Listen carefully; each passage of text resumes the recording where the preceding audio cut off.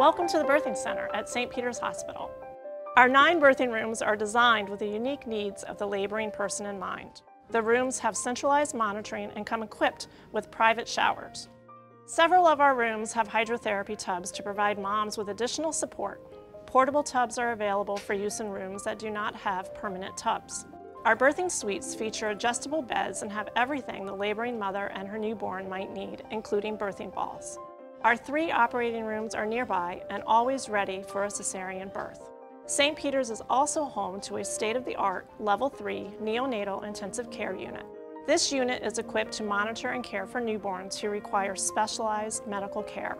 Our board-certified neonatal providers who specialize in the care of premature and sick newborns are available 24 hours a day.